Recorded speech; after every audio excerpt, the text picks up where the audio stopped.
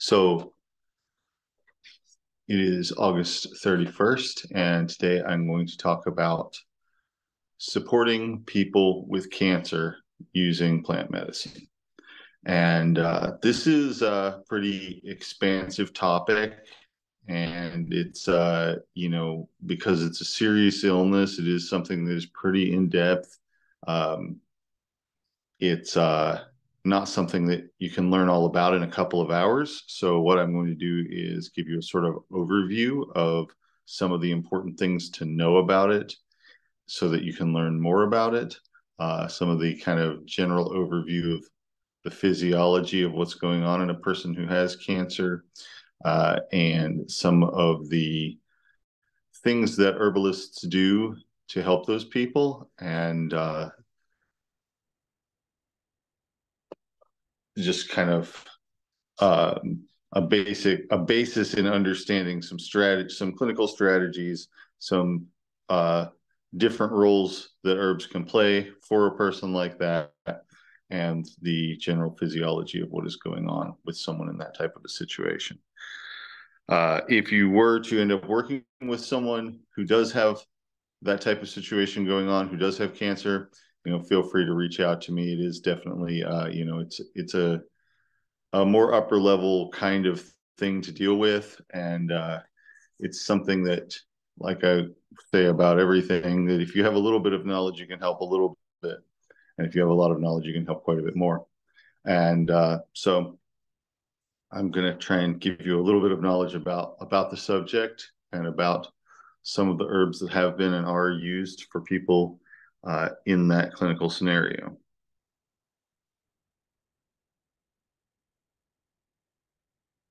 So cancer is sometimes talked about as though it were a particular disease, but it's really not.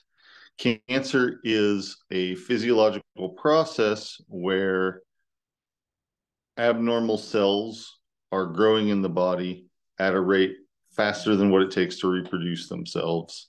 So they tend to grow in population and also to spread to other areas in the body.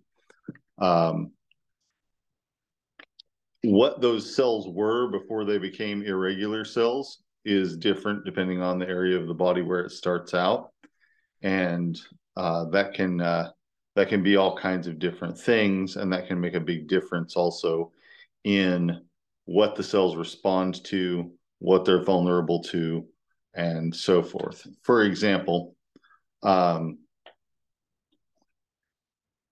skin cancer typically starts out when cells on the skin have their DNA damaged, often by the sun, but not always, and they become an irregular type of cell, something other than a normal human cell, skin cell, and start reproducing more quickly. What exactly is meant by quickly is sort of a relative term, but it essentially means the cells on your skin normally reproduce fast enough to keep skin on you, even though it's constantly exfoliating, even though cells of your skin are constantly dying. They reproduce fast enough to maintain skin. Cancer cells reproduce faster than what it takes to maintain. With skin cells, they don't reproduce much faster with most types of skin cancer. They don't reproduce much faster. With cancers that start out in glands, for instance, they often reproduce quite a bit faster and spread quickly, grow quickly and spread quickly. So the initial lesion, the initial neoplasm, which is meaning like new stuff, new substance, but that's how people often refer to cancer in more technical writing. The initial neoplasm will grow larger, faster, and then the cells might spread to other places in the body, which is called metastasis. So when something is metastatic, it means that it is not just in its original location, but in other locations as well. With cancers in the body, those locations typically start out as being either in tissue or in lymph nodes, in tissue that's adjacent to where the original growth is, and in lymph nodes that are nearby. And from there, it can spread to other things. So if someone gets, for example, prostate cancer, which is in the prostate gland at the base of the penis, that is a pretty common type of cancer. A lot of the time, it does not spread very quickly. When it does spread, sometimes it spreads to the bone, which is right next to it, the pubic bone. Sometimes it spreads to the lymph nodes that are nearby. And from there, it can spread to other places in the body. Although with that particular type of cancer, it's usually slow growing. No guarantees, but usually slow growing. And there are a number of factors that determine how quickly cancers grow. And one of them is the type of cancer it is, the type of, when I say the type of cancer, that includes both what the original tissue is that it is a mutation of, and what that particular difference that it has is. So with prostate cancer, to stick with that example for the moment, most of the time we would call it an adenocarcinoma, which means that it is a cancer made out of gland cells that have gone slightly wrong, or that have gone somewhat wrong. Usually it's well differentiated. Well differentiated means that you can tell really easily what kind of cell it is. It doesn't look very different from the parent cell, the original cell. Some cancer is very poorly differentiated or very undifferentiated, meaning that it could be any kind of cell. It's more like a generic stem cell, and those can spread more quickly. And they're also less particular in their needs for growth. And then with that particular cancer, again, it is often accelerated in its growth by androgens, by testosterone and similar chemicals. So we would call that androgen sensitive, meaning that it responds to that type of hormone by growing more. So you get differences depending on what the initial type of tissue is, what things it might be sensitive to or reactive to, and also how differentiated it is from the initial type of tissue that it started out as, or that it descended from, is more like it. So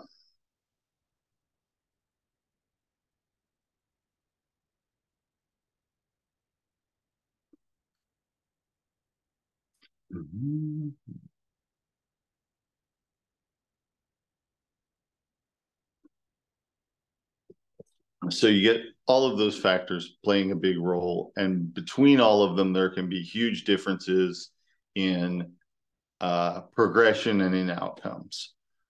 Generally speaking, the slower growing a cancer type is, the easier it is for it to be treated successfully. The more differentiated it is, in other words, the closer it is to being a normal cell, the easier it is for it to be treated successfully. And the more things that it is sensitive or reactive to, the easier it is to work with.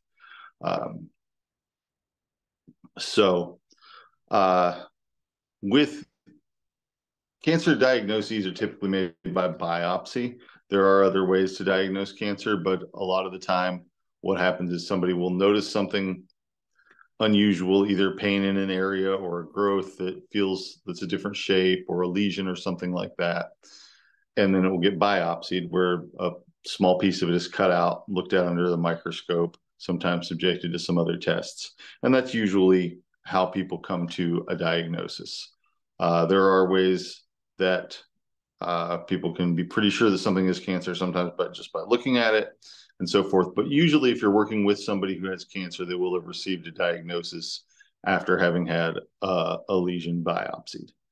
And typically, with almost everybody that I work with using herbal medicine to help people who have cancer, they're almost always doing conventional cancer treatments as well. The only real exceptions I would have to that are very self-limiting cancers, like squamous cell carcinoma on the skin, which doesn't tend to spread very fast or be very dangerous, to the extent that sometimes people won't treat it because it's treating it carries some risks that it by itself does not really carry, especially in older people, who it shows up in. Or people who have previously been through cancer and don't want to go back through the conventional treatment, even though they know that the choice not to do so might greatly decrease their chance of survival. So that's a scenario that I've seen sometimes, but almost everybody that I work with who has cancer, they're not just coming to me. They're coming to me. They're going to an oncologist. They're also often going to other people like faith healers or acupuncturists or various other modalities.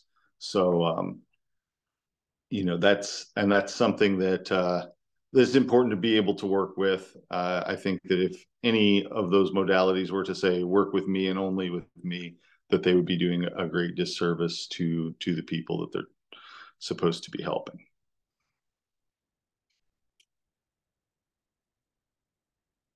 So when someone has cancer, a lot of the time it will be people will talk about it being in stages. Stages usually represent they're done a little bit differently for different types of cancer, but usually it's like stage 1 through 4, with 1 meaning that it's localized, and 4 meaning that it's spread throughout the body.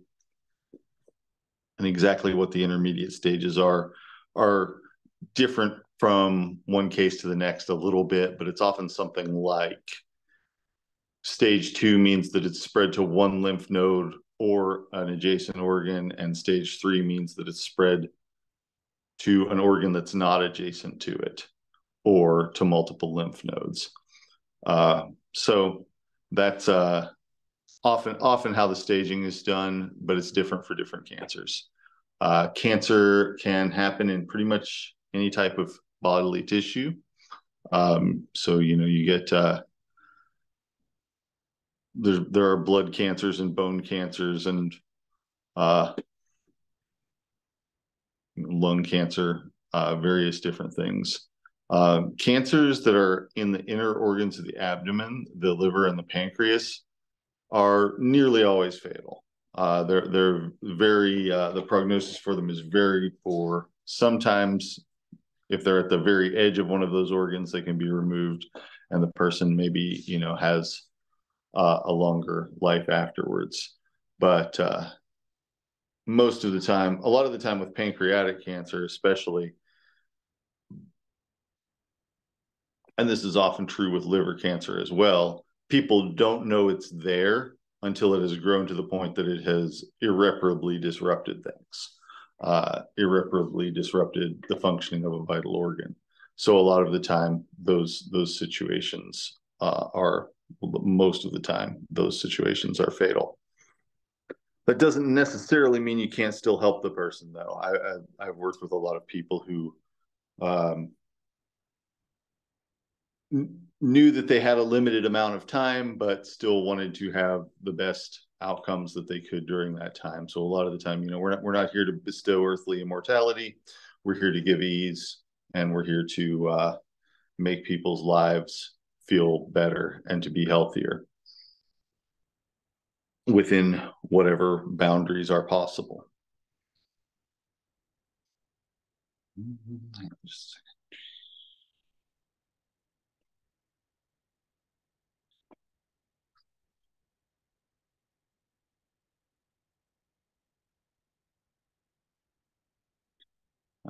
Just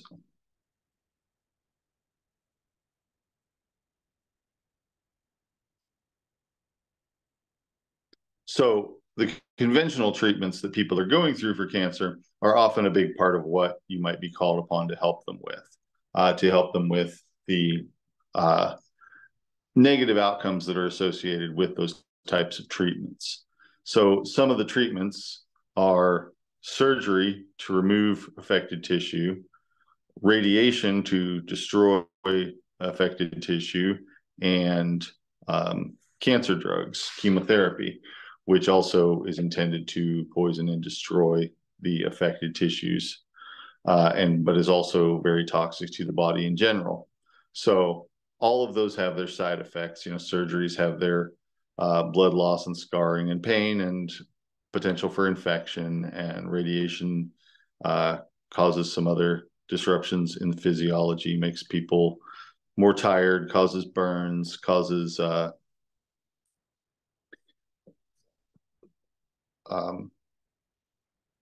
sometimes causes just a general feeling of sickness afterwards. And then the drugs can cause all kinds of things. They can cause people's hairs to fall out. They can cause them to lose their appetite, sometimes to the point of becoming severely malnourished and dying from that. Sometimes, often they cause loss of sleep, disruptions of that sort. Yeah, depending on which drugs it is, they can cause all sorts of other fallout within the body. But nausea and lack of appetite and pain are huge ones. And they're also ones that we can sometimes really help with using herbal remedies.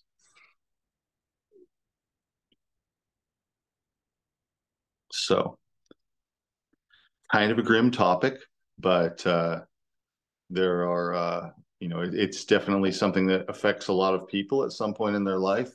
And it's often something that people seek out alternative care for. So if you are getting to be known in your social circles as an herbalist, there's a good chance that at some point someone's going to come to you and ask for help dealing with this type of situation.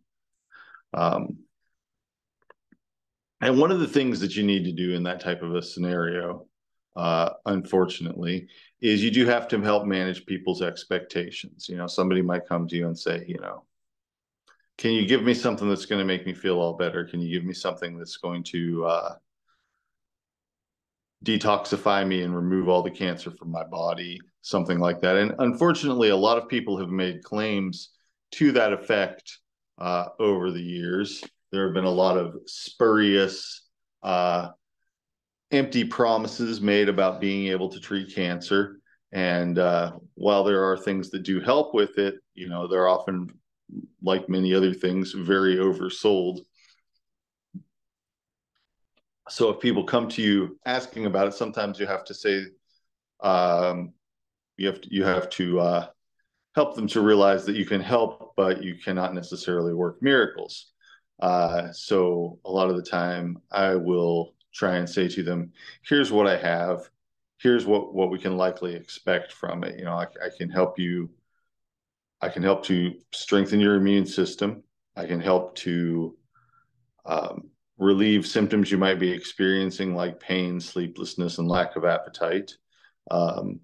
And I can try and create the best possible terrain to help your body fight off the cancer. But ultimately, there's still a struggle going on of your body trying to get rid of the cancer and the cancer trying to take over, or trying to just, it doesn't necessarily have a will to take over, but it has a tendency to take over because it has the propensity to just grow out of control and thereby disrupt the functioning of whatever tissue it's growing in or next to. Consuming resources and putting out waste products and not really contributing anything to the intentional functioning of the body.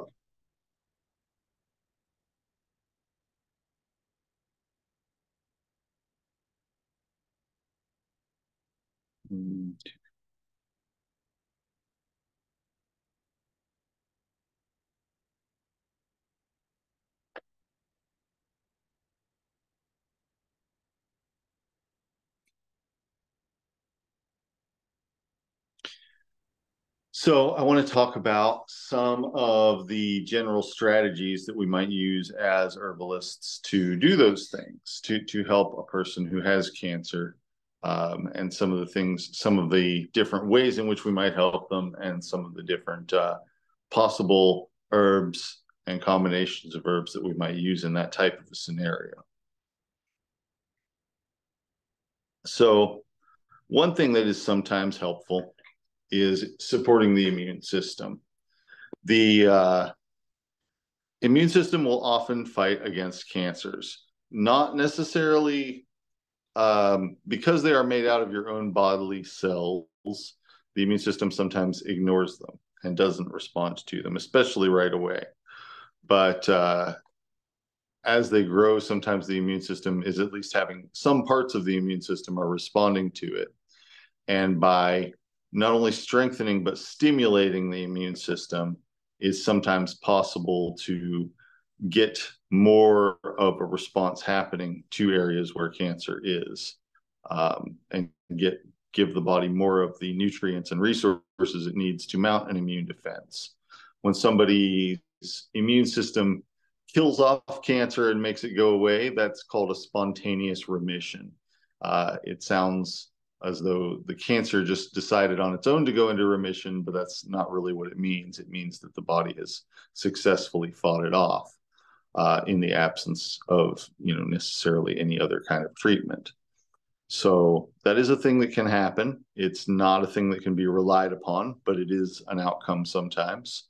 And, I've definitely had people that I've worked with who started out by supporting their immune systems and went into a spontaneous remission before they even got to the point of starting any kind of conventional treatment. And I've also had people for whom the immune system never really seemed to mount much of a defense to the cancers.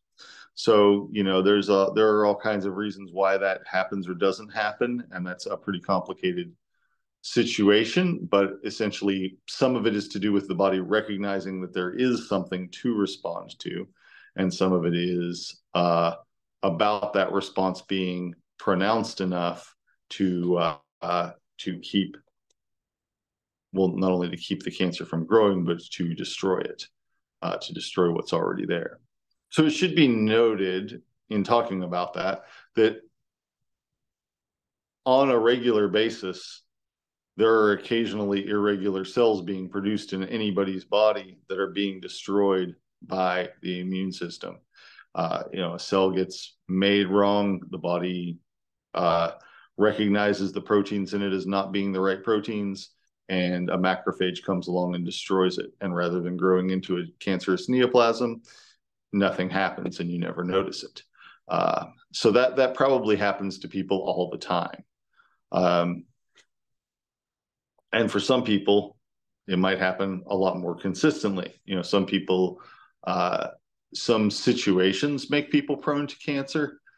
Some situations and some genetic makeups and so forth might make people less likely to get cancer or more likely to be able to successfully stop it from getting started.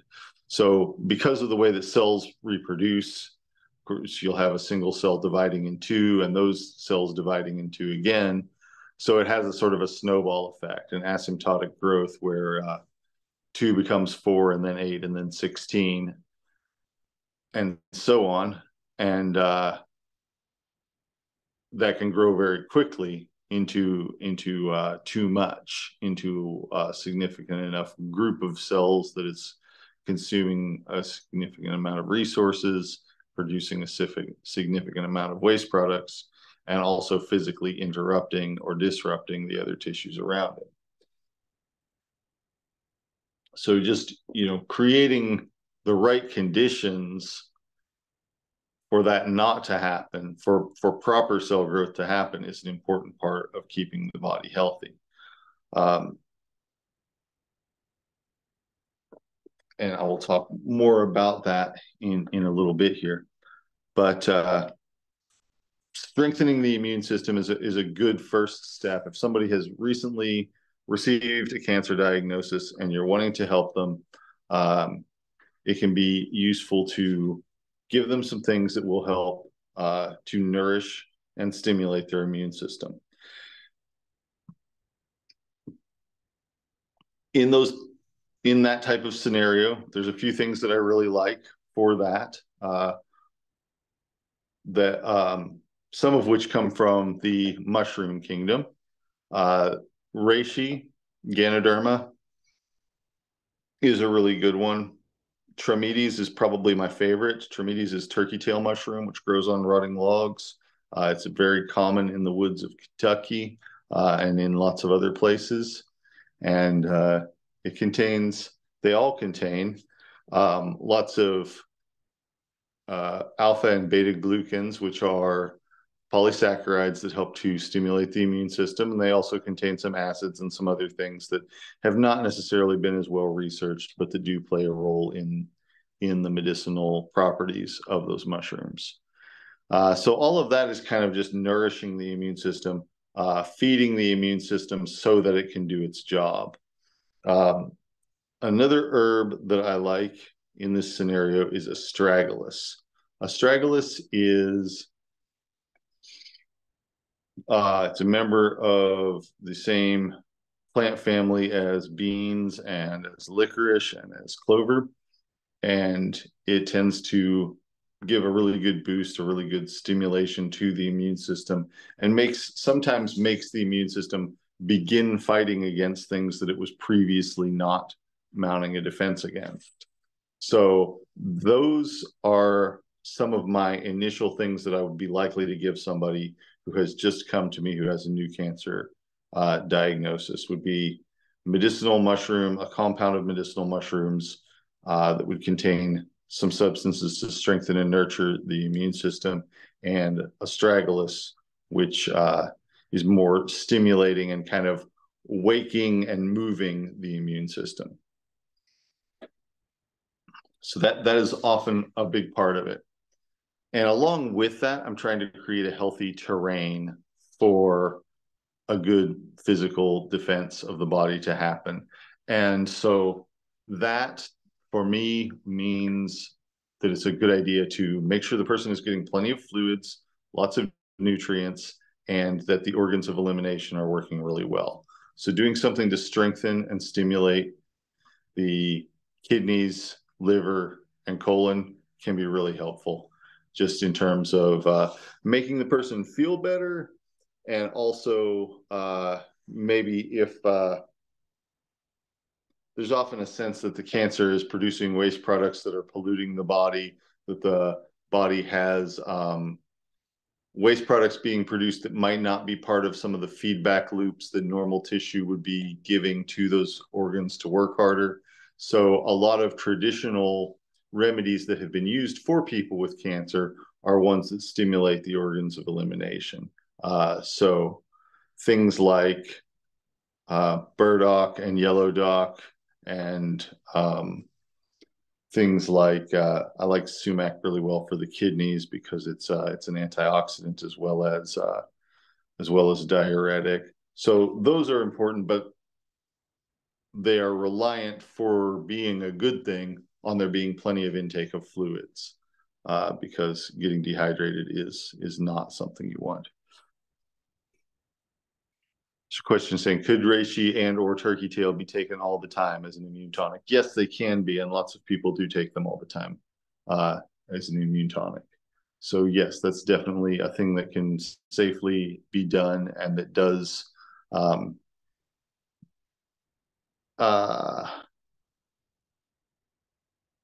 that's reasonable to do all the time, because the type of response that it's getting, or the type of action that it's having on the body, is mostly one of ongoing deep nourishment of the cells, rather than stimulating a particular action to happen that would just happen and be done with.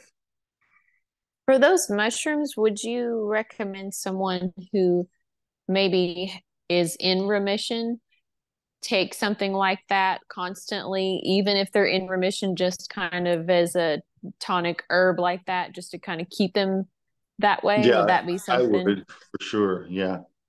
Okay. Yeah. Yeah. I think that that's a really good thing to do. Um, and yeah, so the traditional way of preparing those mushrooms is as a hot water extract. When I make them for my clinic, I also do have some alcohol in them as well, so that they're shelf stable. Because, like I said lots of times, if you give somebody a remedy that they won't go to the trouble of preparing, it won't do them any good. So having it in a ready to use form on the shelf is important to me. Um,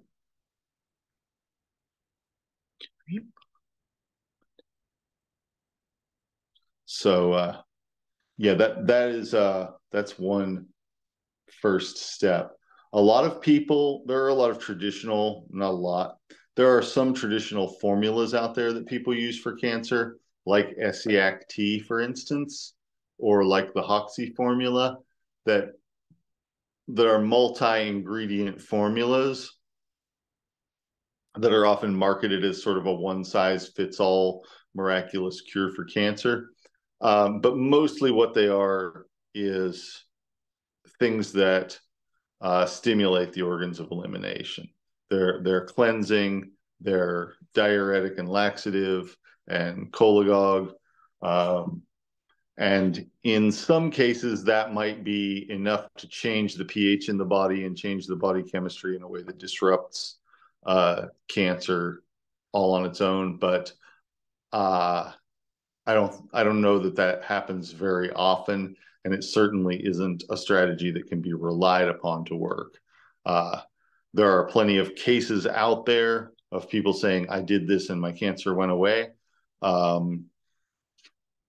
I have not personally talked to anyone like that. And I've talked to a lot of people who said, okay, I was diagnosed with cancer and I've been doing Essiac-T for 7 weeks and I still have just as much cancer.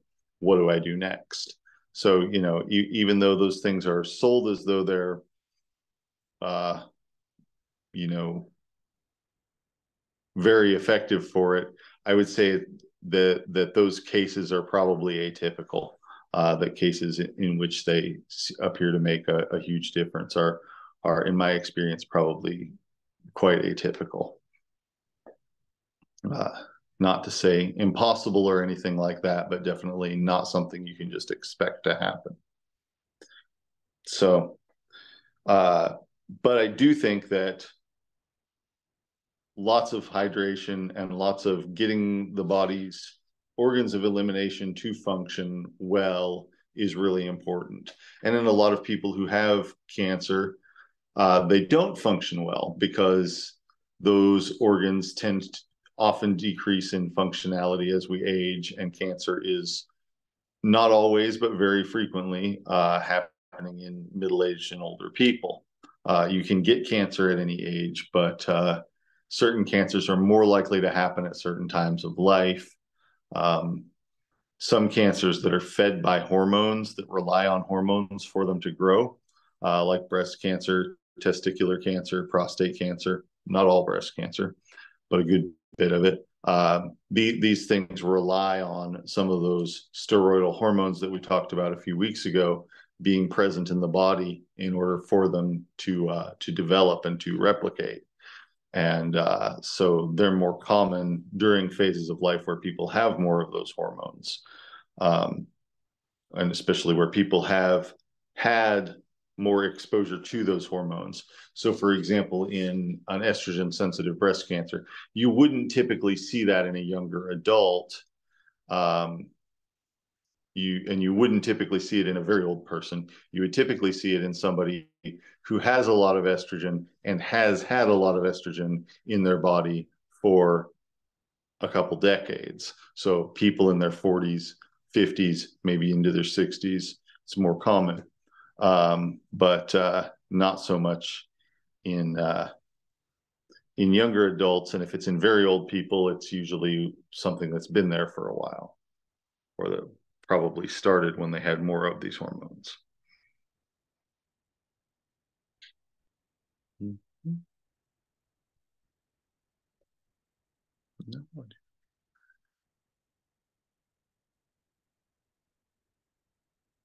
So, Are there any like ancient texts or historical texts that have documented cancer-like illnesses, obviously without knowing that they're cancer?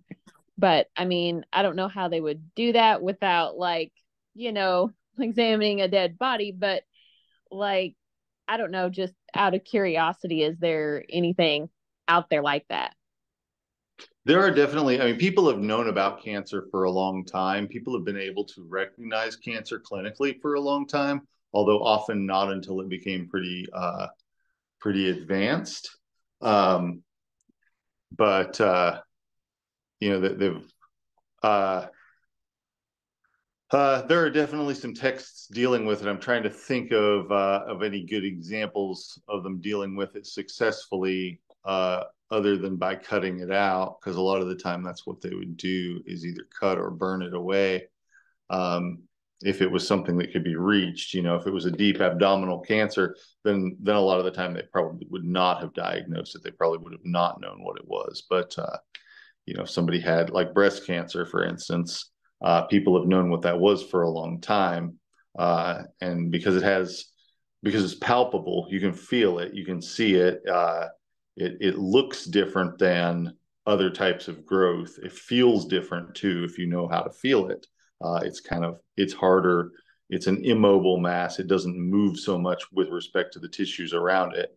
It's more firmly attached to the tissues immediately around it, and it tends to like draw things towards it. So a lot of the time that would result in like the nipple being inverted and there being a hard mass that's not very movable around with the fingers, and that grows, and that leads to more sickness and things like that, as opposed to just like a lump that maybe stays the same and is movable, like a swollen lymph node or something like that. So people have known the difference between those things. They did in ancient Greek times and in classical antiquity, which is a time period that I've read a lot of stuff from.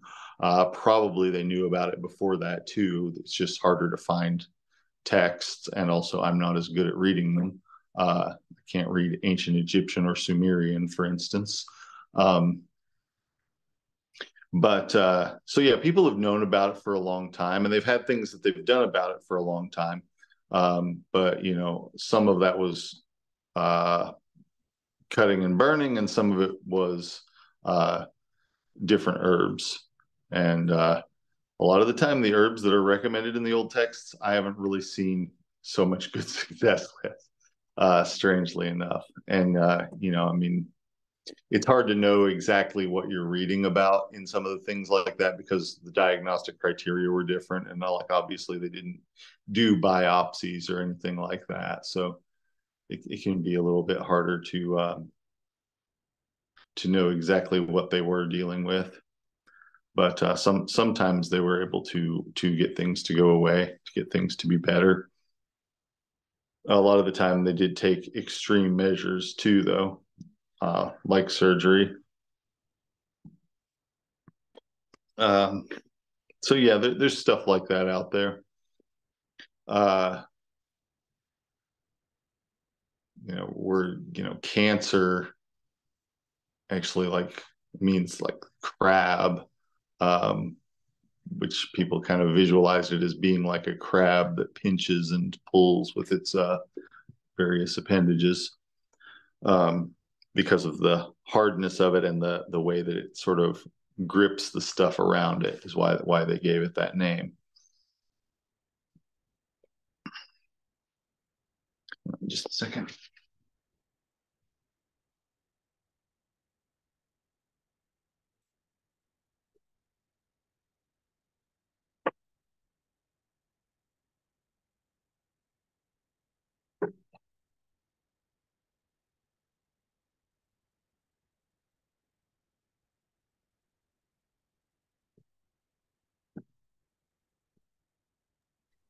I find cancer to be a very interesting topic. That's why I was asking about the historical text, just because I wonder how much of our modern diet and modern environment attributes to the cancer cases that we see so often. And Right. if we were to just go back and simply, revert back to some older ways of living, would that reduce it? Obviously, it wouldn't eliminate it, but because some people are just going to be more susceptible to something like that. But I wonder about stuff like that a lot. Yeah, I do too. And it can be very hard to sort that sort of thing out because, like uh uh yeah, there were different challenges in different times of in terms of health. But certainly within our time, we've seen a lot of cancer that was from occupational exposure of various different types, for instance, that you wouldn't, have expected to see in ancient times. People working with, well, Roundup is a recent example. There's a class action lawsuit about Roundup causing cancer, and people who have had cancer who were exposed to it occupationally. We don't know, we can look at people who used it as their job and say, okay, lots of these people have non-Hodgkin's lymphoma, and so there's obvious connection there, or at least obvious enough to win a class action suit. But with, the amount of it being released into the environment in terms of lawn care and crop management, has that resulted in an uptick in cancer in the general population? It's very hard to say. We can definitely say there's been an uptick in cancer in the general population, but it's kind of hard to say why. They're of that type of cancer. There have also been things like cigarette smoking, which was a very common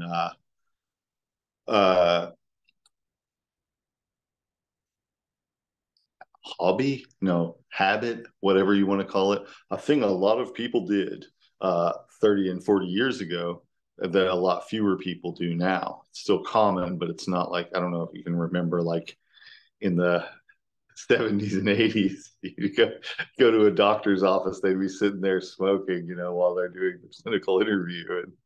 And people at the gas station would be smoking on the job, wherever, it was just very pervasive.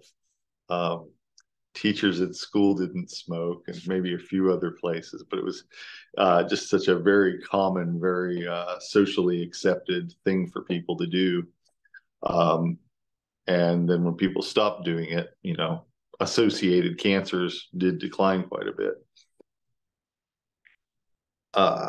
So, that's something that tobacco is something people had for a long time, but how people used tobacco changed very dramatically. Where it used to be more of a ceremonial thing, that people would have a pipe that they would smoke occasionally, and then went to cigarettes, and people smoking, a couple packs a day of cigarettes, which was probably not a rate of tobacco consumption that would have even been possible in pre-industrial times, or at least it would have been difficult to manage. So you see a lot of things like that with people's habits, people's changed lifestyles, changed diets, things like that. I think one of the challenges as far as cancer goes in modern times is that, like, we used to eat a much more varied diet, and now people eat the same foods year round, and most of their foods come from a few different staple crops and livestocks. And there are things like, for example, pawpaws are getting ripe right now. Pawpaws contain some substances called acetogens that change the pH in cells. We don't exactly know how this works with pawpaws or much of any other things, but they cause some reactions, chemical reactions, that can kill cancer cells. And people used to wait for the pawpaw harvest and then eat all the pawpaws they could find once a year. So they were giving themselves this big, regular dose of a very mild chemotherapy, essentially. And that was probably true of a lot of other substances too, that are medicinal in ways that you don't even really think about when you're eating them, that are maybe not so much part of the human diet, or not so much part of the industrial cultural diet. So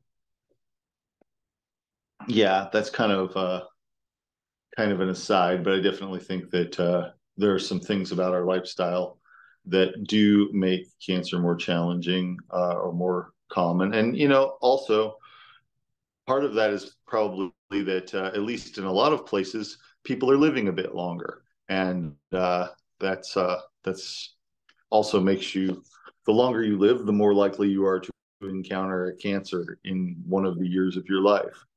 So that's a thing too. although, you know, how much of a thing is very difficult to say. Do I think sugar plays a part too is a question.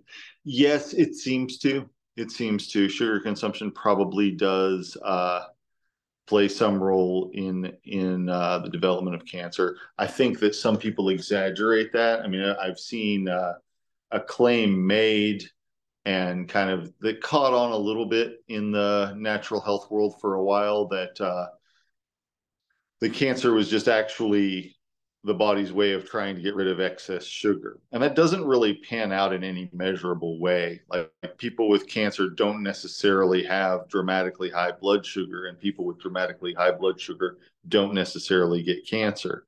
But you know, the idea was that the body is producing the cancer as sort of a last ditch effort to bring sugar in the body under control, because cancer is an obligate consumer of sugar. If you were to have consistently low blood sugar, it would be hard for cancer to get started in your body, or to really get going in your body at least. So the fact that we do have so much sugar and so much carbs in our diet compared to probably what our ancestors would have had in pre-agricultural times, it probably does play some kind of a role. Though, you know, with any sort of thing with epidemiology, it's very hard to work out causation because there are so many different variables coming into play. So, like, you know, with tuberculosis, you can tell what's causing tuberculosis because there's this bacteria there that isn't there when you don't have tuberculosis.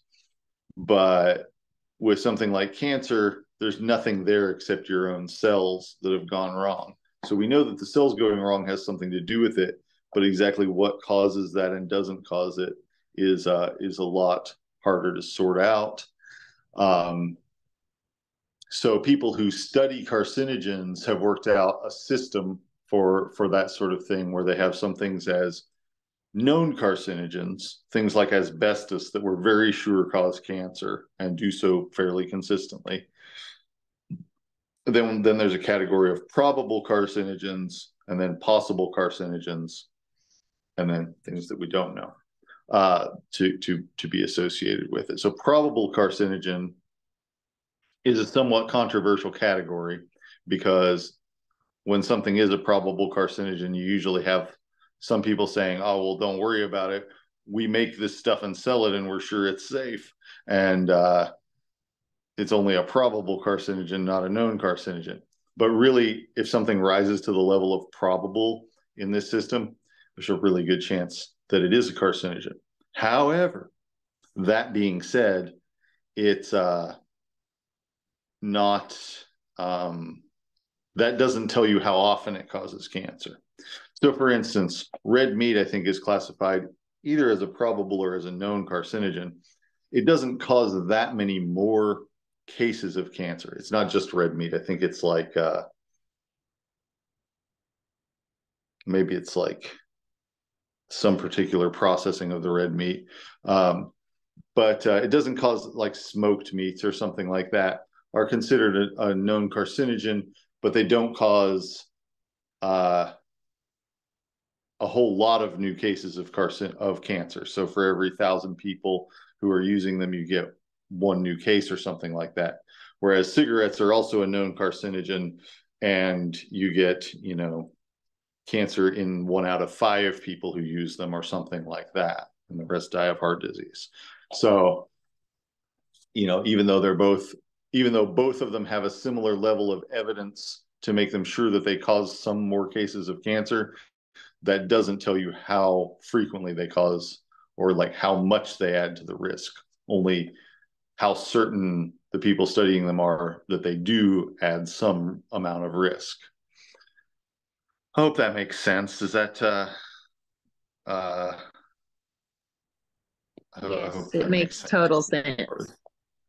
What they're trying to say there, but you can look up carcinogenicity of different substances, and they'll often be, you know, classified as known, probable, meaning that there's like some consistent human data as well as some consistent laboratory testing, like either with animals or with human tissue. Possible means that there's some either human tissue or laboratory animal testing, but an insufficient amount of data beyond that to know whether it's causing cancer. So there are, those are basically the different levels of certainty that there might be an added risk with this substance, whatever it is. And don't confuse that for the level of risk. It's just the level of certainty that some non-zero amount of risk exists.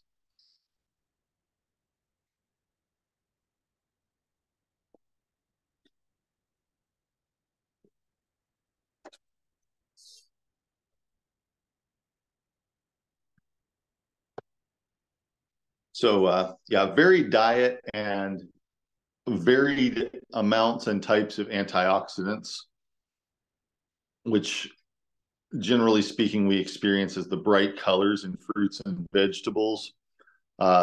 Those tend to be things that help to maintain cellular integrity, as also is having good eliminative processes, having kidneys and liver and colon working properly. Those things help to prevent cancer cells from forming and to prevent neoplasms from building up. In other words, preventing irregular cells from becoming irregular tissues, as they do in the case of cancer. But when somebody's already got it, those things aren't necessarily going to do a whole lot. They might keep things from getting worse, but they're not really likely to turn back the clock on things. But if you keep things from getting worse and you stimulate the immune system to try and help get rid of what's already there, then you're working towards being able to make things better. I also use some herbs that are what people would call cytotoxic. These are poisonous herbs that are more poisonous to cancer cells than they are to general human body cells. And that's true of a lot of things because the cancer cells are they're more susceptible. Just they're kind of weak and fragile. They're not as well hooked up to the body's plumbing. They are somewhat because they get the body to grow blood vessels into them, but they're usually not as good at getting rid of things that might disrupt them, like toxic substances. And so here are a couple of the ones that are kind of widely used in traditional Appalachian medicine. This one is poke root. Poke is a very, very common plant. Grows in everybody's yard. Gather one poke root, you probably have more than you need for the year.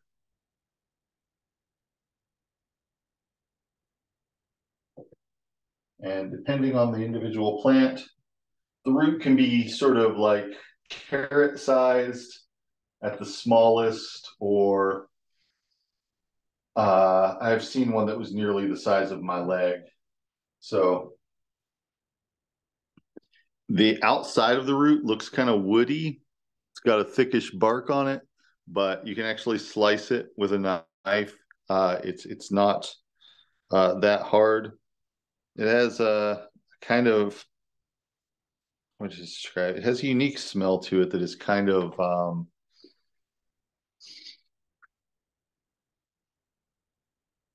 like a sharp scent, sharp and earthy at the same time. It's not extremely bitter the way that a lot of alkaloid-rich herbs are. Traditionally, poke is sometimes used topically, and if it is used topically on growths, it will sometimes make them shrink. If you take it internally, it will often cause a lot of diarrhea and dehydration. So if somebody does take it internally, they need to take it with a lot of fluids. And it's something that you would usually use in very small doses, like a dropper full, maybe sometimes a little more, sometimes less. Usually with these kinds of herbs, what I would do with them is give someone enough of them that it makes them increase the dose until the person feels a little bit sick, and then scale back a little bit from there, so that you're at the highest dose that you can get to without the person feeling sick. So and this would be the case with poke root and with other herbs that might shrink tumors or kill cancer cells. Poke root I tend to think more of as a shrinking type of thing, right? Like it doesn't necessarily eliminate cancer cells, but it does tend to make the growths smaller and less in the way. So sometimes you actually have neoplasms, growths that are impinging on other things that are making it so the body isn't working because of their physical presence, because they're physically in the way. And so it is pretty helpful in that type of situation. This one is mayapple. Mayapple is the underground stems of the mayapple plant, which you, if you've been on some of the herb walks, we've seen a few times. Let's see.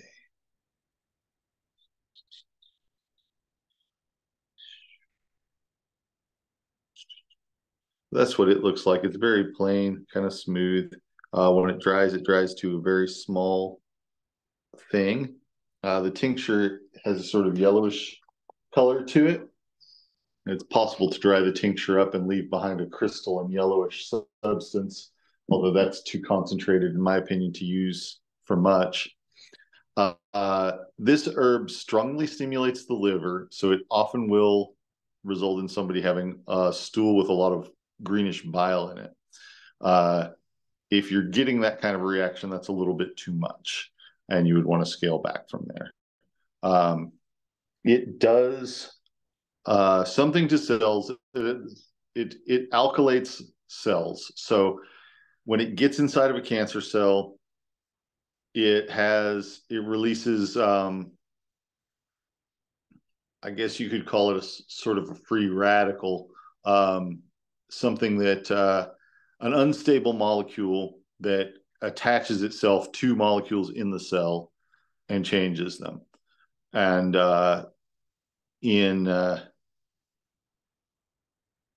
probably it's changing the DNA inside of them, but it's causing the cells to collapse. It's causing the cells to die. And that's the important part. So we could call it a cytotoxic, or we could call it an alkylating agent, but it's something that kills cells, and especially the irregular cells, which are less well protected than the normal cells of the body. So it does help with weakening cancer cells, making it easier for the body to get rid of them. And so that is a strategy that I have used, a substance that I've used sometimes. It is definitely not well, it's strong medicine. It's strong medicine. It's not something you would want to use lightly. It's not something you would want to use without a lot of forethought, but it is something that is sometimes helpful in getting rid of neoplasms, growths, things like that. If it's something topical, like it's on the skin, it will disrupt them. You can put it on warts, it will burn them right off the skin, just cause them to crumble. It doesn't like actually feel like it's burning, but it causes them to crumble. If you use it on, I sometimes use it with bloodroot on lesions on the skin, and it will attach itself to the irregular cells and make them too alkaline to function, make them too disrupted to be able to make more of themselves. So that is another herb that is, like I said, it's a traditional herb for this purpose here in Kentucky. Not necessarily a great beginner level herb to use even for this type of situation, but it can it has been and can be used with some reasonably good effect sometimes in a person whose body is healthy enough to handle it.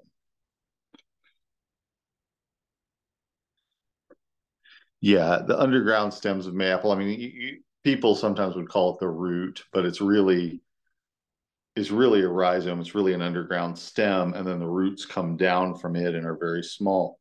But yeah, it is technically the underground stem. And it looks a lot like the above ground stem, but it's covered in a dark brownish bark Would instead you of. say using Mayapple internally for a cancer patient would be too harsh to use alongside like chemotherapy or something like that? Maybe it does increase nausea. It does increase Okay. somebody's tendency to be nauseous. So that's something to be aware of. I think that there is a dose at which it would not be too harsh, and that a lot of the time it's about finding that dose. Because with just about anything, the dose makes the poison. And also the medicine. So just trying to find the right dose of it where the person is able to tolerate it is a lot of the skill. There's a lot of what you need to be able to do to make it useful. What would be a proper starting dosage, just the smallest amount possible to work from on both of these, really? Probably like 1 milliliter. I don't think Okay. that less than that would be likely to do much, but sometimes that's a sufficient dose. Sometimes that's all you need. So, or all that the person's going to tolerate very well. So, yeah, that might be a good dose to start with, especially if the person's system is sensitive or if they've got a lot else going on health wise. Like That's if a they're not tincture. well. Yeah, that's a tincture. Okay. And let's see. So that's one strategy, is basically poisoning the cancer tissue with things that are going to disrupt its metabolism. Another thing that people sometimes do when using herbs to help the body fight off cancer uh, is that some herbs like red clover um, tend to decrease the ability of the neoplasm of the tissue to get blood cells to grow into it. So the cells, whenever your body is growing new tissue, it tends to grow blood vessels into that tissue to feed and nurture it. And cancer gets that to happen even though it's not really functioning as part of your body. So red clover and also some other isoflavone containing herbs like soy will sometimes help to keep that process from happening, so that as the cells develop, they're not getting fed, they're not getting nurtured because there's not new blood vessels being built into them. And in that case, the cells just kind of die. This is called apoptosis. It's just like the cells, instead of continuing to replicate, they reach the end of their life and then they die and they're not replaced. And so that, if you can get that to happen, that's a really positive thing. Um, so red clover is the herb that is kind of my go-to for that. It's also traditional in some of the multi-ingredient cancer remedies like the Hoxie formula, but it has a longer history than that of use, and it has some, at least, uh, preliminary scientific data to support its use. I like sprouted red clover. I actually get red clover seeds and sprout them and then make a tincture out of the sprouts. Um, and that has actually a lot more of the relevant isoflavones in it than the mature red clover plant has. So,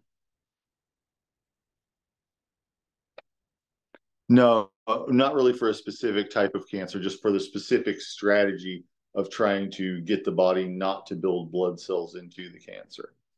Um, so that's something that um, that's maybe it can be hard to tell if it's helpful. but it's something that I would do to try and encourage the cancer not to spread, encourage the body to not have the cancer spread. Excuse me, but how would you make that tincture with the sprouts? Would they be fresh then? Yeah, I would make it with fresh sprouts, 2 to 1, 50% alcohol tincture. Thank So you. the sprouts contain a lot of water themselves, but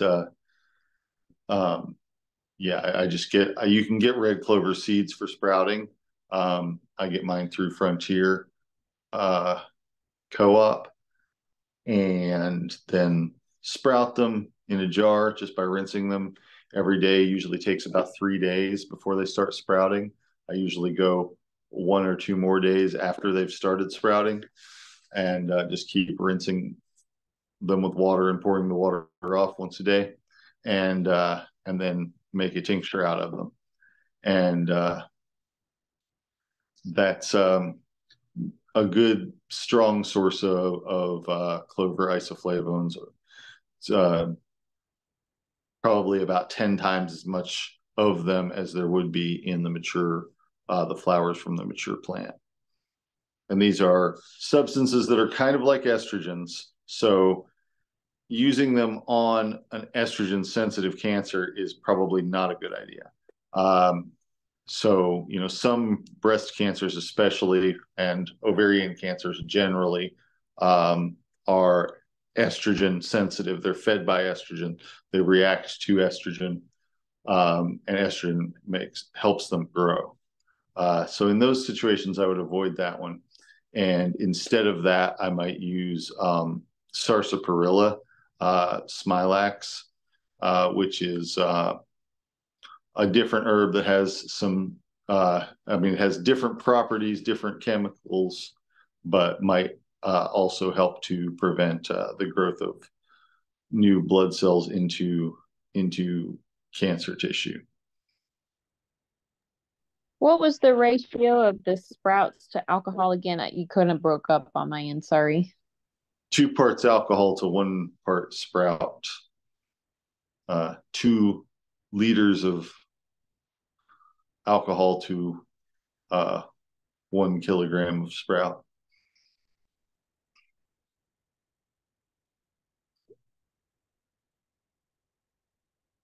All right, hang on just.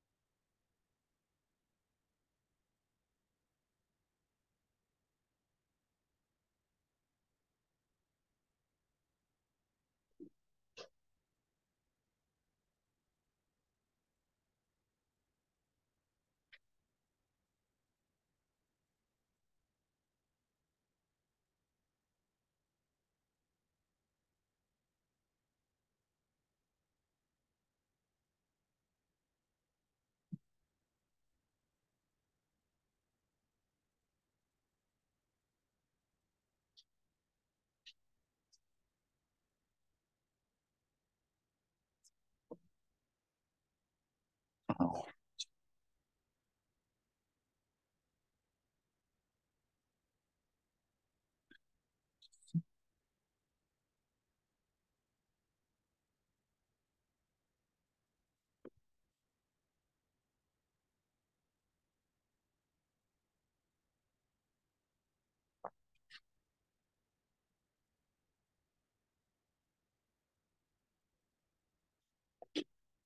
Okay, so besides directly working on the cancer cells with things that poison the cancer or keep it from being able to grow or get the immune system to act against it. Oh, well, I did want to say something else about that. Warming the area that the cancer is in with moxa is sometimes helpful. Also, garlic is a traditional thing that it's not going to kill cancer by itself, but it might take some of the burden off of the immune system by decreasing the amount of bacteria that are in the system, and it also might increase the circulation in a way that's helpful to getting rid of the cancer cells. That helps the immune system to respond to the cancer cells. And so that's another thing that is, simple and familiar enough that a lot of people will work with it. That is sometimes a good adjunctive treatment. It's not something that is directly anti-cancer, but it helps the body's own anti-cancer faculties to be more robust and to have more of an advantage as far as the terrain of the human body goes. So doing all of those things is useful and helpful and increases somebody's chances of having a good outcome. But a lot of the time when people have cancer, they want help with some very day-to-day things that might be more what your focus ends up being as you're working with them, especially if they're already doing a pretty grueling regimen of conventional treatments. And so some of the things that people often really need help with are appetite, pain, and sleep. Pain and sleep kind of go together because pain keeps people from sleeping. But even when people aren't in any pain, sometimes they have a lot of trouble with sleeping, with being able to sleep. And there are a number of reasons for that, psychological and physiological. So I want to talk about appetite and nausea first, because it's a familiar, well-known thing about cancer and about cancer treatment, is that a lot of people lose their appetites completely. And a lot of people really actually enter into malnourishment and starvation in that situation. And so that is often one of the reasons people stop treatment for cancer, is because they're no longer able to nourish themselves, so they're no longer able to continue with the treatment. And if you can keep someone from getting into that state, sometimes that can make all the difference in whether they are able to go through with treatment, go through with conventional treatment, and whether they are able to live long enough to get better. So it's a very vital part of the process.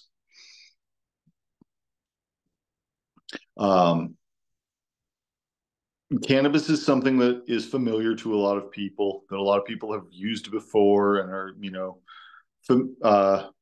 familiar enough with that they'd be willing to try it.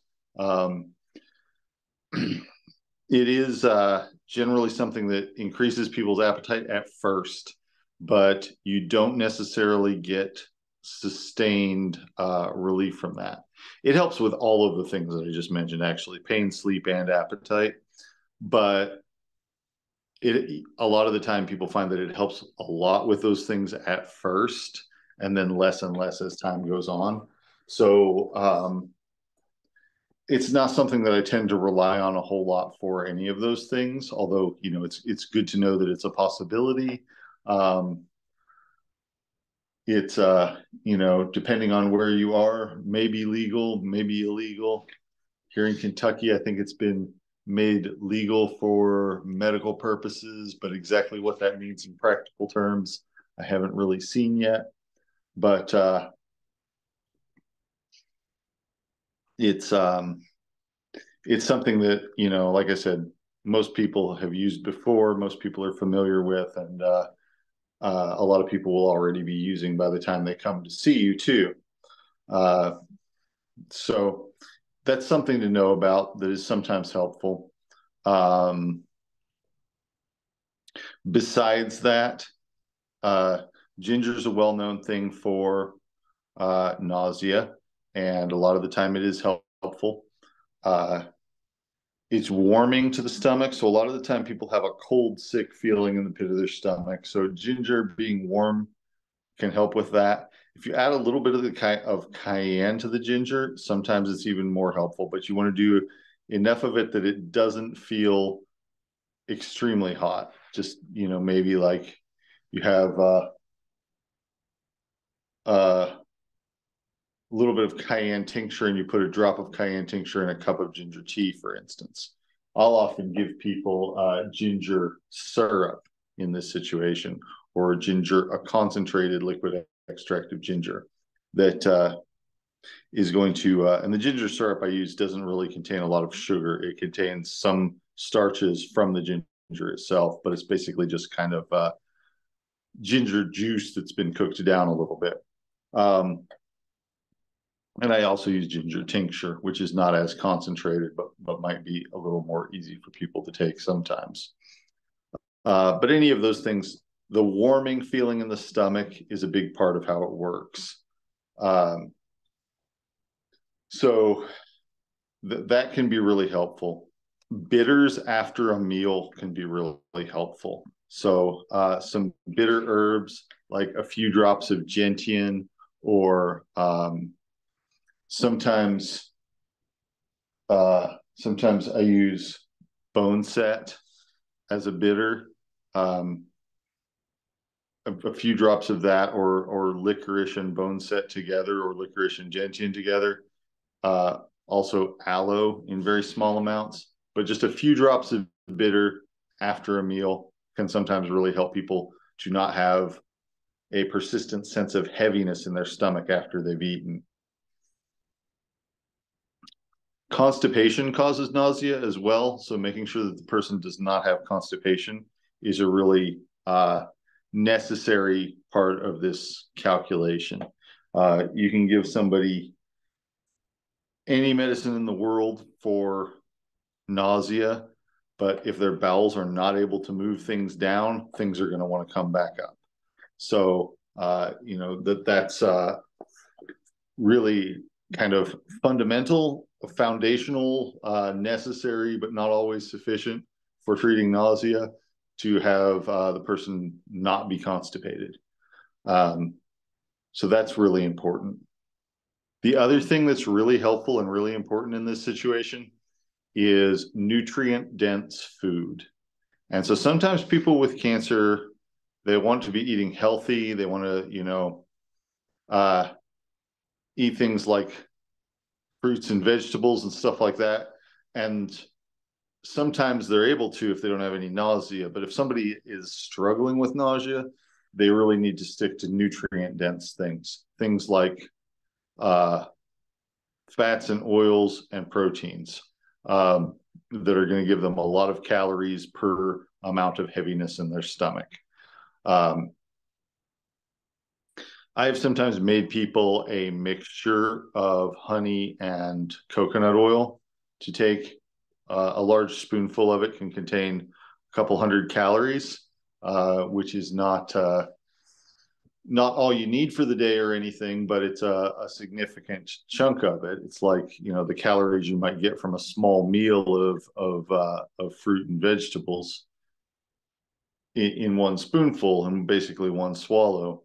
And so that's, getting that kind of nutrient dense energy into their body, because protein and energy are, if you'll recall when we talked about macronutrients so long ago last year, protein and calories are the two most fundamental things without which nothing else is really going to work the way it's supposed to. So trying to get the protein and calories first, if that's all you can get, is important. Trying to get everything else is extra, and you can do that when things are working well.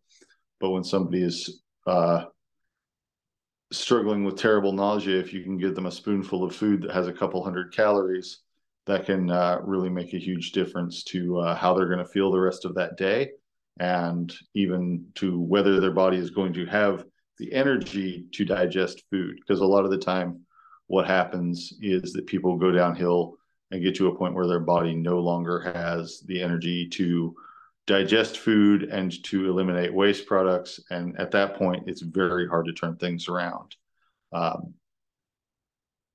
because they can't nurture themselves. They can't nourish themselves, and they can't get better without being nourished.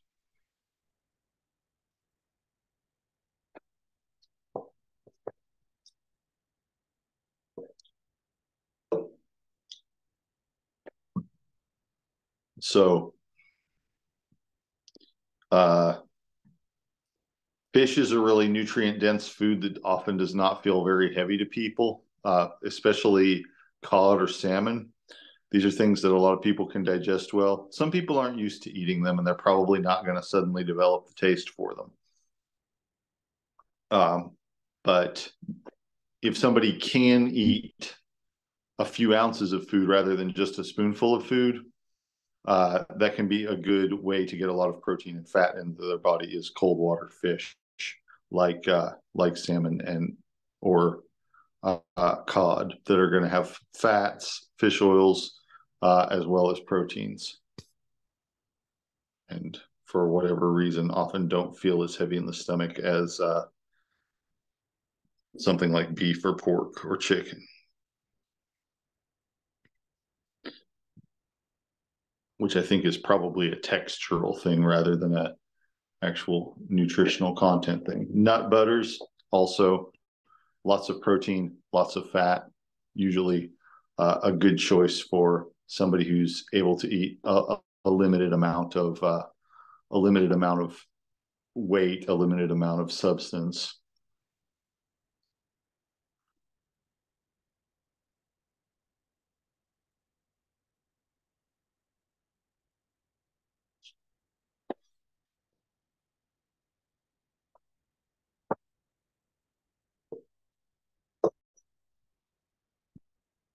Moxa can be really helpful, both for the points for nausea, like this point here that I showed you before, on the inside of the elbow.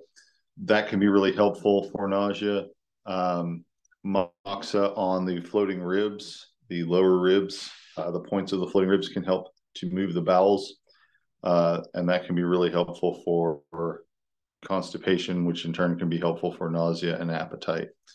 So that's a really useful thing. So all of those can be really important for appetite. Licorice is sometimes helpful, and just in terms of being just like not a really strong bitter, but just something that's mild and can increase the amount of digestive juices. Licorice is good. Burdock is also good. These are things that just might be able to help the digestive system to be a little bit stronger and healthier, and help people not to feel so nauseous or sluggish in their digestion, not to have as much stagnation in their digestive system. To harken back to another early class topic. Hang on just a second.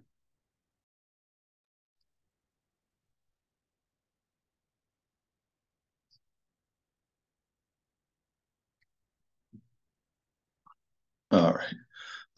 Let's see. Andrew, I had a question. I'm sorry. Yeah, no, it's fine. What's that? You mentioned a point at the floating ribs that helps with constipation. Mm-hmm. Can you point to those for me? Because I don't remember those. So the floating ribs are just kind of like at the bottom of the rib cage, and it'd be on the side here, kind of like Okay. feel where the main part of the rib cage is, and then just below it, there's like a rib that sticks out that's not attached to the others. And just at the tip of that rib is a point that doing moxa on that helps to get the intestines to move, get peristalsis to happen. So, thank you. Yeah. So sleep is another huge issue. And if somebody's not sleeping, they're probably not going to have an appetite either. Sometimes this is just about stress. Being extremely sick is probably the most stressful thing in the world. Or if it's not, it's definitely in the top 5, kind of would depend on the individual person and how they take things. But being mortally ill is really, really stressful. So that by itself often makes people feel like they can't sleep, makes people, their minds racing. They're thinking about what's going on with them, what's going to happen to their family if they don't survive, and so on. So that can make it really, really difficult for somebody to rest. In addition to that, a lot of the time when people are getting chemo treatments, they are often given steroids to keep their response to the chemo treatment from being as bad. Steroids make it very hard for people to sleep. Pain makes it very hard for people to sleep, and a lot of cancers and some cancer treatments result in a significant amount of pain. So being able, I'm going to deal with pain as its own separate thing, but being able to deal with these things and get sleep is very vital to healing, very vital to just having the best possible chance of a positive outcome that you could have.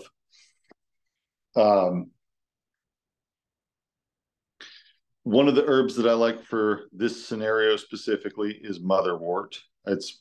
Motherwort is something I use a lot in my practice in general, but trying to get somebody to sleep while they're stressed is something that is particularly good at. It's a heart herb, so it helps to soothe the heart, calm the speed of the heartbeat. It also is a nerve herb, so it helps to put the nervous system to sleep. Sometimes I combine it with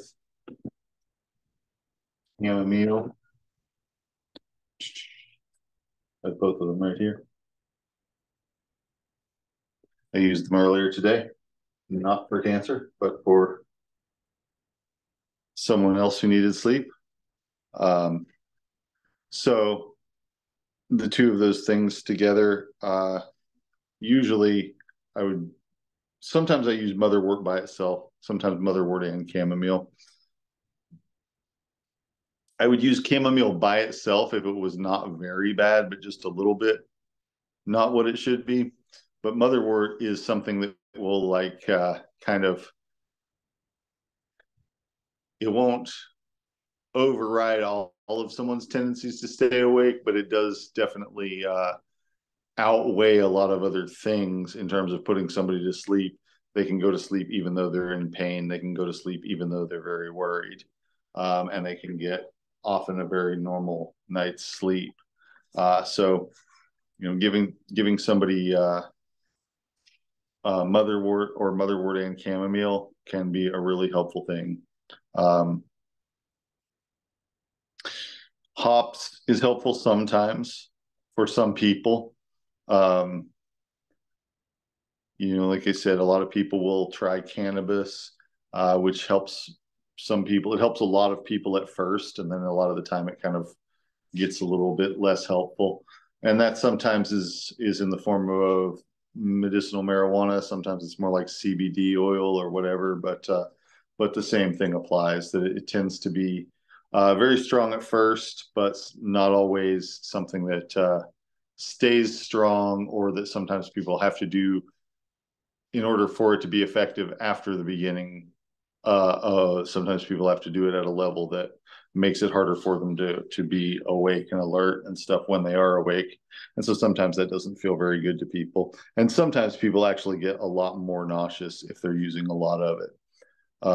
And so that can be a really good reason for people to stop it as well.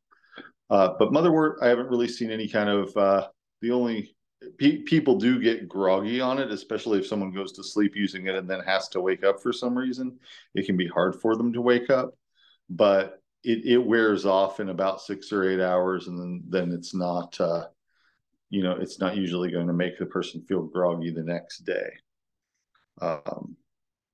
or out of energy the next day, because that's something that a lot of people who are going through treatment for cancer struggle with, is that they've still got a life going on, and they might not have the energy to do things like take care of their family, or if they're trying to, sometimes people want to try and go visit somebody or something like that, if they think they might not live.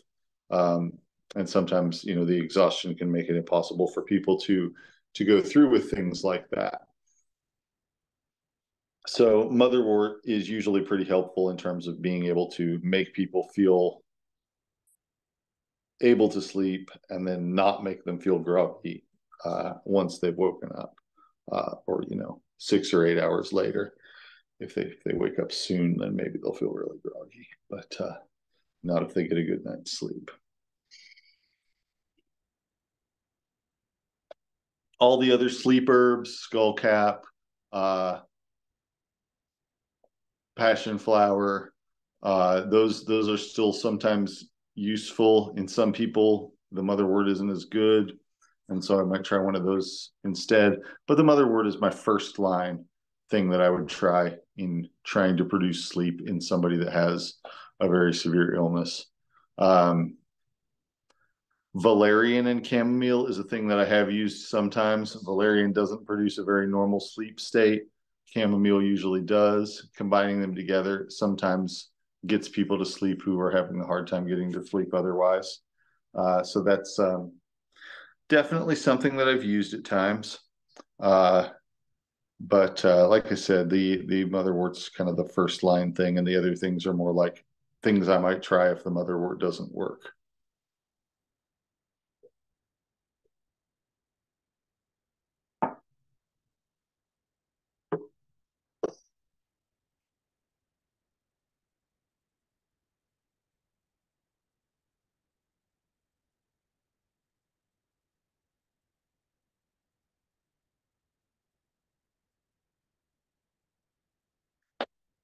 Now, pain, as always, is potentially a big issue.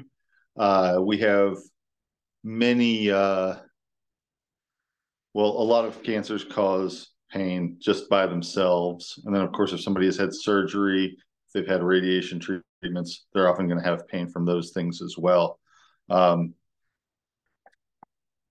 So some people with cancer are in an extraordinary amount of pain. A lot of the time they'll be trying to manage those things with conventional pain medicines as well. And that can contribute to the nausea and the constipation and things like that if they're using conventional pain medicines.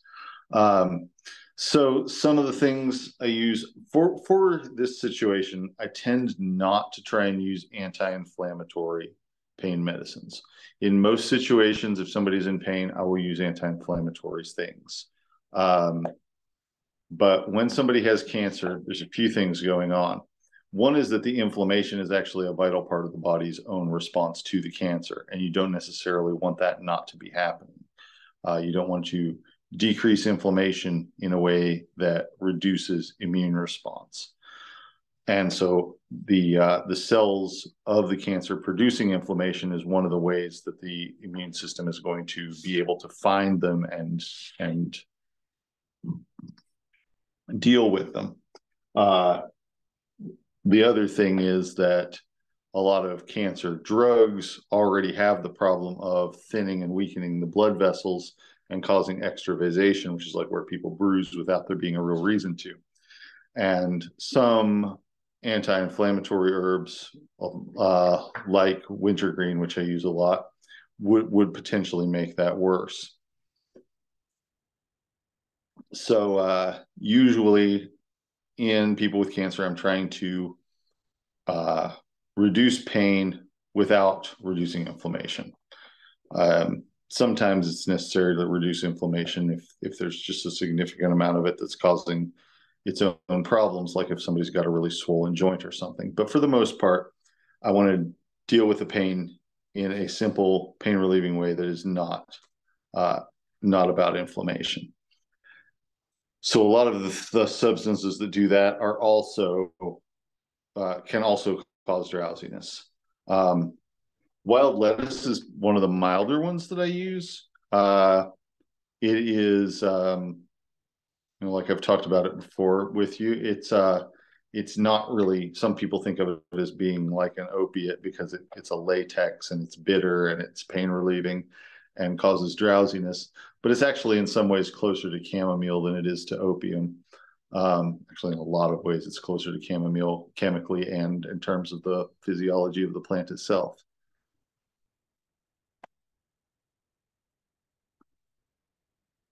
Uh, so wild lettuce is something that I might use if there was not a lot of pain. If there was more pain, Schultzia or well, California poppy or wood poppy are both things that I might use in that situation. These again, these are actually, you know, they're in the poppy family, so they are also sedating and they are also pain relieving. I don't tend to want to use those along with conventional pain meds because it's too much of the same thing, possibly. So that's something that I might use in some situations, though, as a way of relieving pain. Another thing that I use that is not really an herb of commerce, but is a traditional medicinal from here in Kentucky, is an herb called Canophilus, which is also called cancer root. It's not really a root. It's really it's a weird plant. It doesn't have leaves. It doesn't have chlorophyll. It's a parasitic plant that grows on the roots of oak trees. It grows from the roots of oak trees and, you know, emerges from the ground near them. If you were with us on the herb walks in Garrett County, you may have seen it. But anyway, it's a weird yellow plant that doesn't have any chlorophyll in it and doesn't have any leaves. And it makes a very purple tincture. And here, I'm going to write the name of it down. It's called cancer root. Canophilus is its Latin name.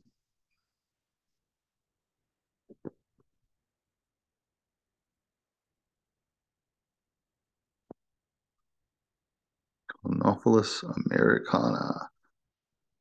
And it is specifically something that I use for pain in cancer people, in people who have cancer. It's a good pain reliever. It works on deep pain, bone pain, things like that.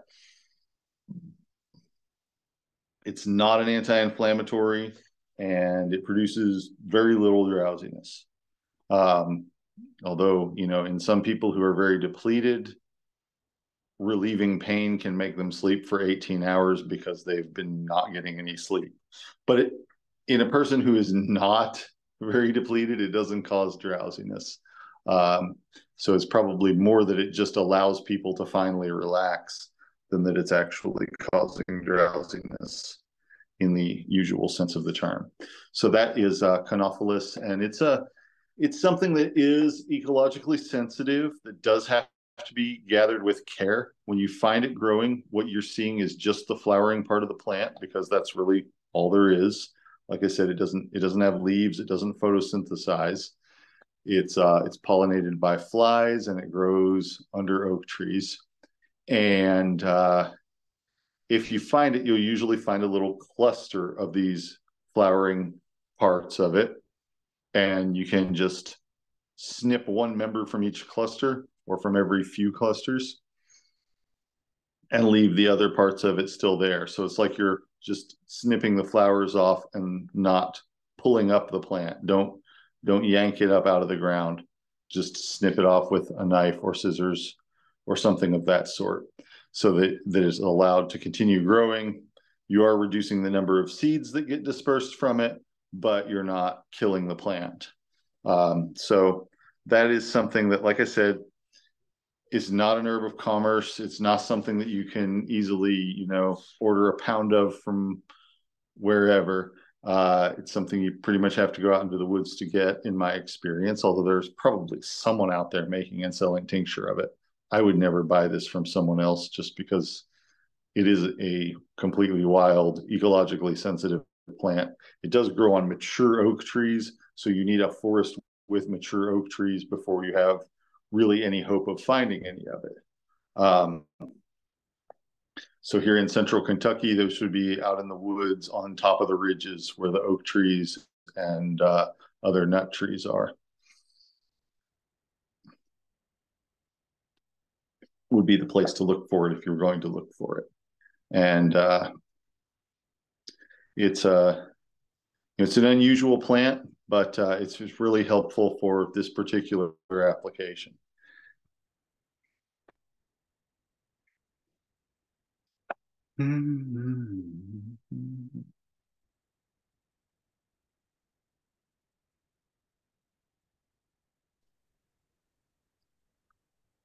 Is that your garlic behind you? This is garlic, yeah. That's aged garlic, which does not taste real garlicky, and is not as good for killing bacteria, but is just as good for lowering blood pressure and is perhaps easier for a lot of people to take because it doesn't taste real garlicky. It's pretty. It's pretty, yes. I like it too. So let's see, what else do we go over here?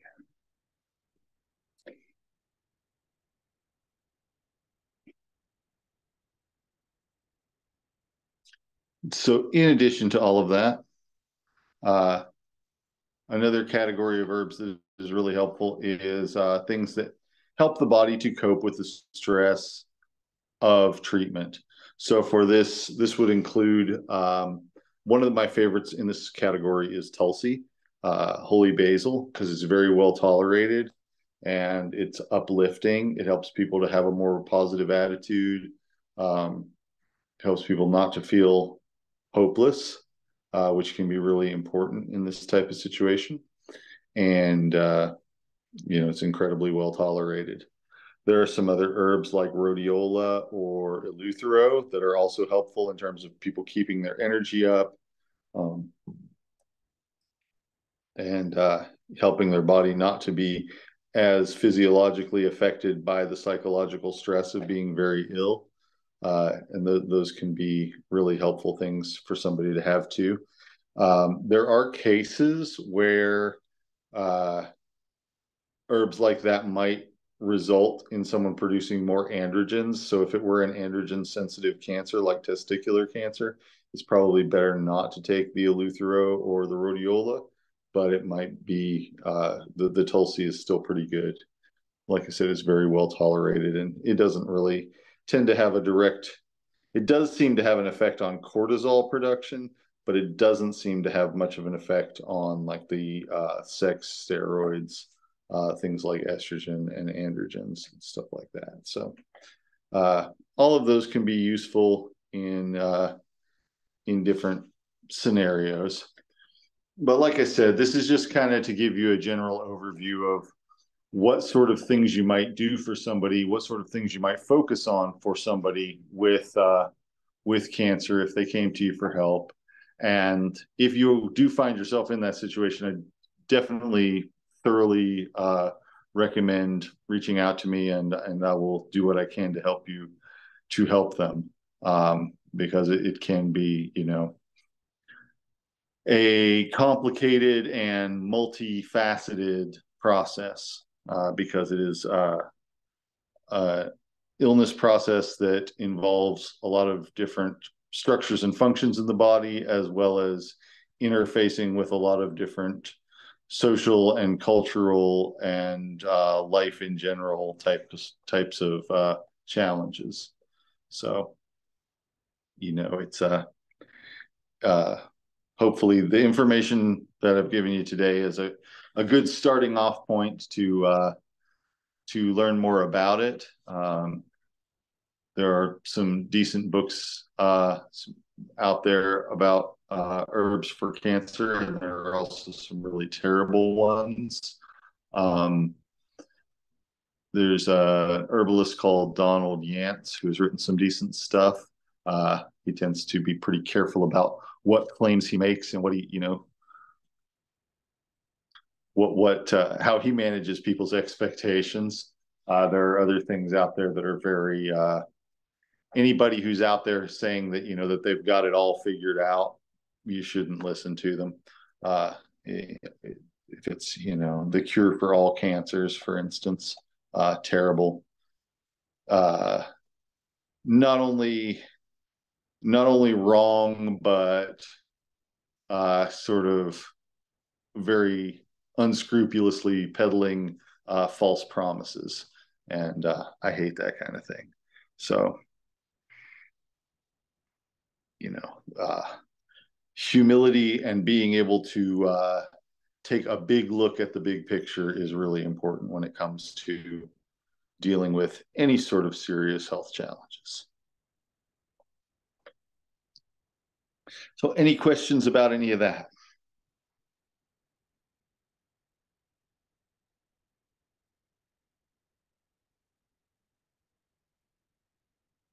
All right. Well, thanks for coming, everybody, and I will talk to you again soon. Thank you. Thanks. Bye. Good night. Good night.